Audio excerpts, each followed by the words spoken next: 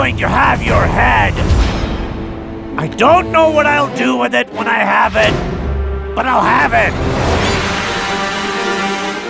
You wanted my blood, but instead you got your own. Blood! Oh, that died almost as badly as you did. My character is an orc. What's tough about him is he wants to be badass and he wants to be cool, but he really second-guesses himself and he overthinks everything. Do you know what? I came up with this great death knot, like I stayed up all night. But now it's like, what if I say it and it's actually not great? I couldn't live with that. He writes these insults and then in the moment he's not sure if they're good or if he can commit to them. What sounds better? Feel your life fade!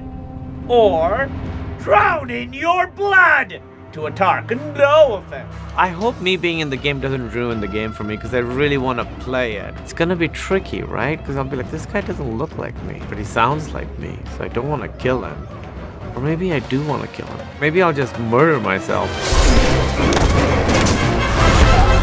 I am going to put your head on a pike! Which I think is another word for spear. They may be slightly different, I'm not sure, but anyway, it sounds better than spear, so yeah. Head on a pike!